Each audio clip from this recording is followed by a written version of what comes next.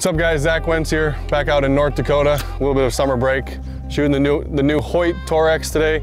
Really excited about this new bow, brand new in Hoyt lineup, really friendly price point. I got the fully loaded package for, I think this retail is at $6.99 right now. So first thing I noticed when I got this thing and really did a lot of research is spec-wise in terms of axle to axle, brace height, speed, it's very similar to the RX-4 that I currently shoot, the carbon. So I'm really kind of curious to put this thing through the ringer a little bit and just kind of see how much value you can get in a fully loaded package like this.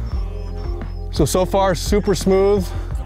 Love the 5-pin fuse sight that's out there. I think for a lot of beginning archers, a lot of the accessories are the stressful part in terms of trying to figure out what you like. Super strong back wall here. Let's see here. Really quiet, shoots great. Love the drop away rest. And really in terms of just value, it's phenomenal. I bought my first bow. My first bow was a used Hoyt back in, 2010. Bought it used for about 600 bucks. And now here they are with a new bow. You can get fully loaded, don't have to worry about what anyone else did to it.